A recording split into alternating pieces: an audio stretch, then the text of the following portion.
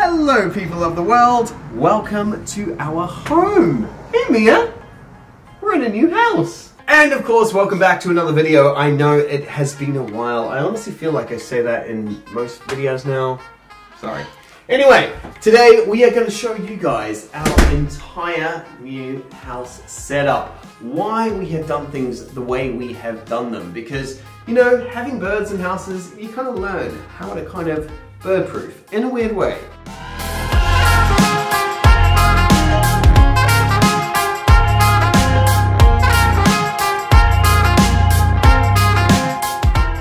And welcome to our new lounge. Now, just to touch on a couple of things, why did we leave London? Honestly, some of you guys know we were actually going to buy a country home a little while ago, but that actually fell through. So we figured, let's rent this beautiful place for a while, see if we can enjoy the country life, and see where life takes us. But we're still close to London. We are in Harlington, Dunstable. And the coolest thing about being here, not only is it a tiny village of 2,000 people, that it's so peaceful, so quiet, and so clean, but we have two of our dearest friends, literally a 4-minute walk or a 30-second drive up the road. Carlie and Dan, who have Shelby the Macaw, are literally like our neighbors, which is incredible. And we've been literally hanging out since we got here. It's been so much fun. We used to visit them for fly days, and when we saw this place up for rent, we thought, honestly, let's just do it. Now, moving in general is pretty crazy, but moving with birds is even crazier. Luckily, sweet Dan, he is very sweet,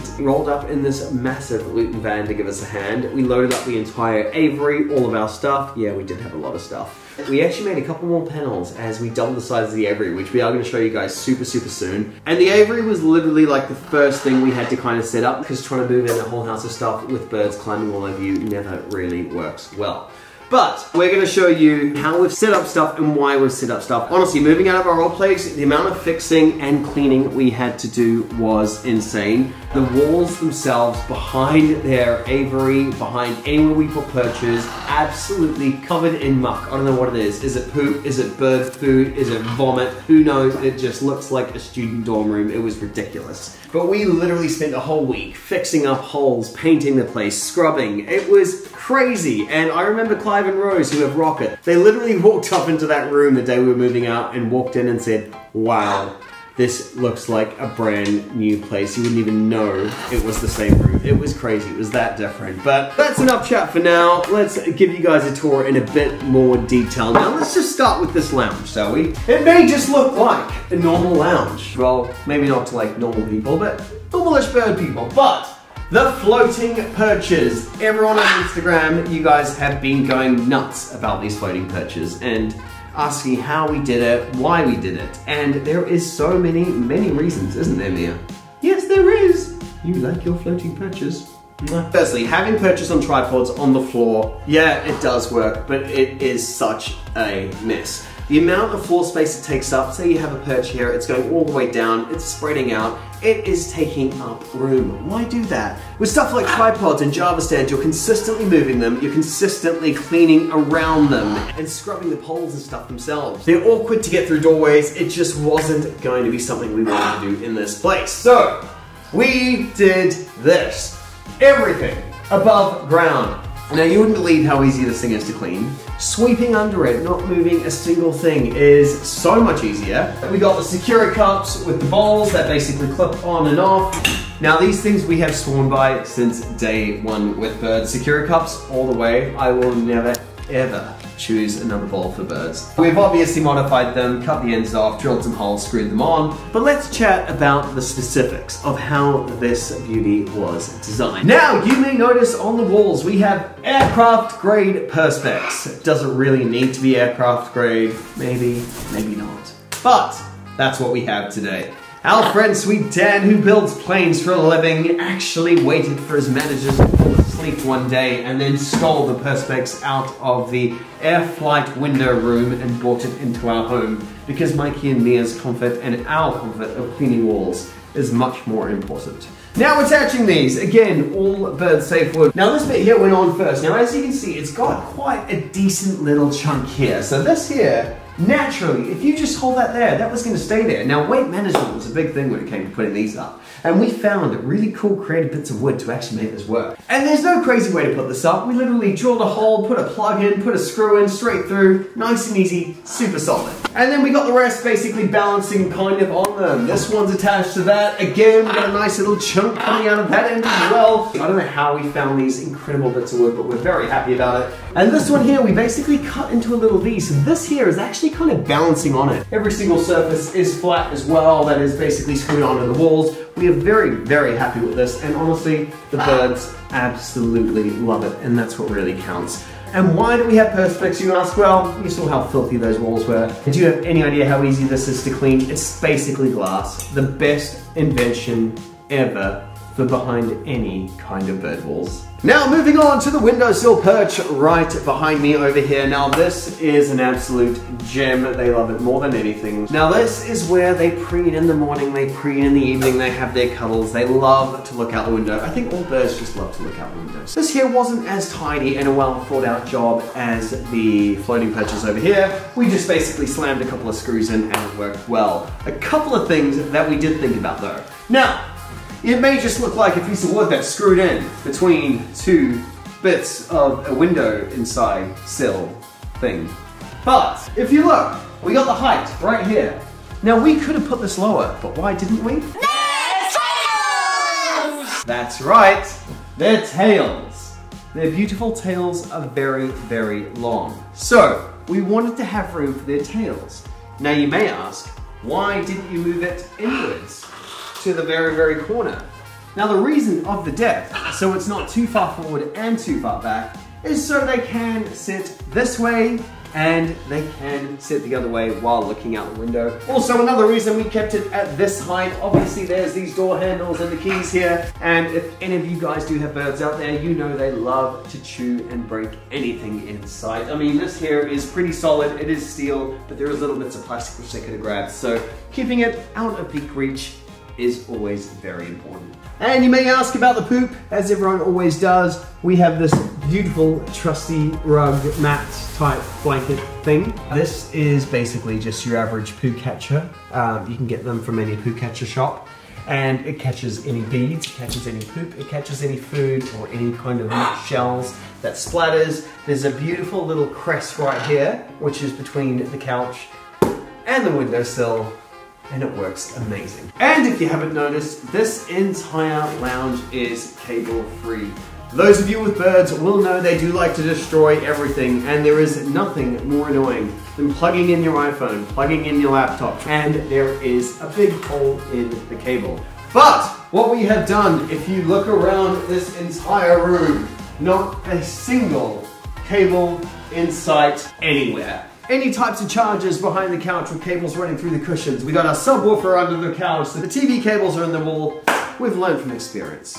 And welcome to our kitchen. It is a lovely place to do kitchen things. Now, this isn't overly a bird-focused area. I mean, there is 3 drawers here dedicated just for birds. We got drawer number 1 with their incredible new diet. Yep, we're actually getting off pellets pretty soon, as of, well, kind of now.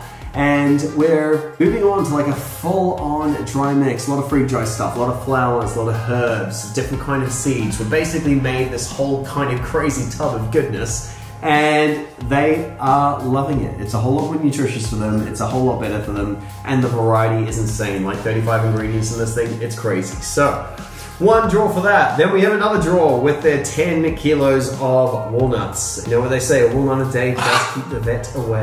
And then we have a 3rd drawer just for kind of random other bird stuff, because there's always random bird stuff. The cool thing about this kitchen though is we have never actually used kitchens before. We kind of used to live like students when we were in house shares. It was a bit weird. Like, we barely ever used to cook. But now we live in a village where there's extremely limited takeaways. It's extremely hard to get food super fast. So we've had to kind of learn. I mean, last year alone, we had Uber Eats 174 times. That's just Uber Eats. That's not counting Deliveroo or Just Eat. So who knows, we might even be healthier now. You guys bored of the kitchen yet? Should we go check out the Aviary? This is gonna be a good one. Now, as we venture upstairs, this is actually a 3-bedroom house, and it's got a super badass attic. Now, We're not too sure exactly what we're going to be doing with this attic as of yet. Maybe a filming room, maybe a cheeky poker room. Suggestions are welcome. Now, out of the 3 bedrooms, we obviously gave ourselves the nice big one. It's got delicious carpet, it's got nice white walls, it's got an ensuite. We love it, and it's actually, for the very first time in our lives, a bird-free room. That's right, it's nice, it's clean, it's tidy. We want to keep it that way. The only times the birds do go in there is if they do want to shower in either my ensuite, or sometimes they use Mummy Human's bathroom. And then out of the other 2 rooms, one was smaller, one was larger. Of course we gave the larger one to the birds. The small one we turned into a little office, which Mummy Human and myself can work from home. It's cozy, it's sweet, it's great. So let's check out the aviary, shall we? Welcome to Mikey and Mia's Aviary. Now, for those who remember the old aviary, it was literally this, but just half the size. All we had to do was add 2 more panels, 1 on each side, and a couple of roof ones, and it literally doubled. Best thing we have ever done. Now, the majority of these panels are actually made by fine mesh metals. These silver ones back here we actually made from scratch to allow the extension. Now, setting up this aviary was literally the first thing we had to do when we unloaded that truck. Dan and I actually got in here straight away. We started laying the Proplex all over the floor, which also actually had to lead up to the walls. Remember how I mentioned all that poop splatter earlier? And so far, it's actually looking pretty good. We may add a few more perches, but we're liking the kind of open vibe of it. You know, we don't want to clutter it too much. We want them to have kind of room to fly from a perch to a perch if they want to, even though they just spend half their days climbing around it anyway. Now, with double the size of the aviary, obviously there is double the cleaning. For those who do know birds, they have extremely sensitive respiratory systems. They also produce a lot of dust, a lot of poop, a lot of sawdust from chewing all these toys around. So literally cleaning every single day. We sweep, we wipe, we vacuum. We cannot have them living in filth. But that's not all, guys. So Mikey and Mia's entertainment, we actually mounted a 43-inch flat screen to the wall. Is this overkill? Yeah, it might be. But we figured, even when we are working from home, even though we don't actually do super long hours, which is great, it's nice for them to have their favorite shows playing, to have a little bit of sound in here, just so they're not sitting in complete dead silence. Their favorite shows usually rotate between kids' cartoons, rainforest music kind of shows, ocean noises, and birds chirping. They love all of the above. And up above here, we have a little camera. That way we can watch them, you know, see if they've been good. And right behind over here, it is a bit tight. They have their very own air purifier, keeping their lungs nice and purified and clean. And for all of these lines over here, well, if you guys have watched our old videos, you know exactly what they are, which is exactly what we're going to show you next. So come along. And boys and girls, the time that you have been waiting for. Yes, we always save the best for last. Our lovely, lovely garden. Now, this is about double the size of what we had in the old house. We're looking around 10 meters by 9 meters. Now, this is nowhere near done at all. Like, we're like 30% into finishing this off, but it's coming along. We got the net up. Now, we only just put this up, and we've been here around maybe 6 weeks now. The first maybe like 3 weeks or so, we just rolled without a net. It was fine. Mia is always perfect. I mean, she's cheeky at times, but she's not as exploratory as Mikey can be. So the first few weeks, they just chilled. They hung out on fences, they flew around, they hung out on people's roofs. They kind of did what they want. Like I said earlier, it's a village of 2,000 people. It's pretty relaxed here. There's no kind of crazy high-rises that they can get to. There's no big trucks that are driving past or London buses or anything crazy like that. But the thing is, there was the odd occasion where they would just take off, and we weren't too sure where they were. And I think 2 or 3 days out of the week, we would be around screaming Mikey and Mia in the neighborhood. So we thought, you know what? It's probably easier and safer just in case they do land in a house with some vicious dogs, some evil cats that try and take a swipe at them. Now, for this net, for anyone wanting to know how to do it, like literally this is just garden netting off eBay. So easy, so cheap as well. We ordered like 14 by 14 meters to get the overhang and the height, and it was like 60, 70 quid. It wasn't too bad at all for what we got.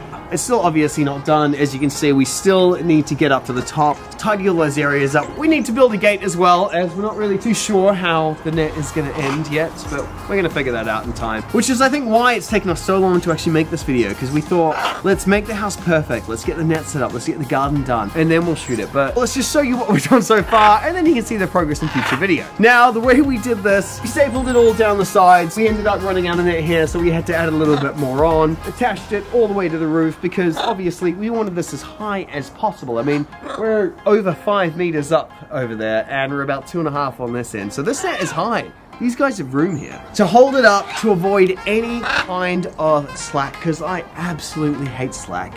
We literally threw sticks with fishing line attached to it from the front of the house all the way to the back. Now, I would show you guys footage of this, but I also don't want to give away too much about the street and the houses around us. Like I said, it's a village, it's small, and in their old place, there was about 7 or 8 of you that thought it would be quite fun to go on Google Images and try and find our house just from the look of the outside, so we're not going to risk that this time. Day 1 of putting this up was so much fun. We had Paul and Kaylee who have Flow and Flex, we had Rachel and Iago come down, we had Carlie and Dan help us out. Honestly, it was such a fun day. Everyone was just really helping out, which is what we love about this bird community. People who help each other. And now we're just ripping stuff off, readjusting stuff, getting those finishing touches so it is 100% perfect. Once the gate's up, once the roof's tidied up, we are going to build the most epic jungle gym. These right here are made out of 3mm steel. They are super solid. We're literally going to hang trees from here to here to here. This entire area is going to be a bird jungle gym. It is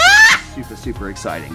And then over here we can relax and enjoy our whiskeys while the birds stay in their own little corner staying out of our whiskeys. Village life is honestly something we are so stoked about. You walk down the street in London, people have got their heads down, they're on their phones, they're in a rush. People here, you'd think they'd just stop and say hi. No, they stop and have a chat. It is crazy. People are just so open and homely and friendly. Like when we moved in, people were bringing us bottles of wine. The neighbors all love the birds, and that was honestly one of our biggest worries. Obviously, this house isn't fully isolated. There's still people around. No one here as close as what it was in London, but everyone around here has just been so lovely. Back in the first few weeks, there'd be neighbors coming around saying, "Your bird's in my roof or in my backyard," and I'm like, "No, yeah, they're fine. They'll come home soon." So far, so good. Stay tuned for the summer, guys, because honestly, the bird parties we are going to throw here are going to be next level. In regards to everyone who has questions about the new diet, we are actually going to be touching on this on a separate video. We actually recently had a really cool chat with Dr. Jason Crean,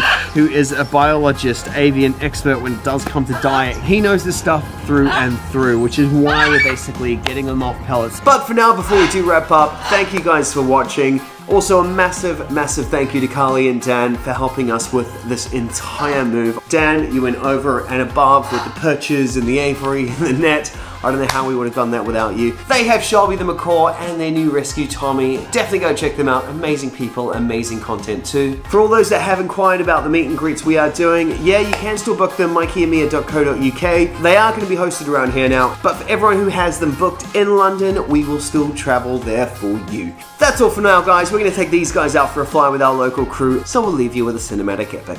Thanks for watching. Bye-bye.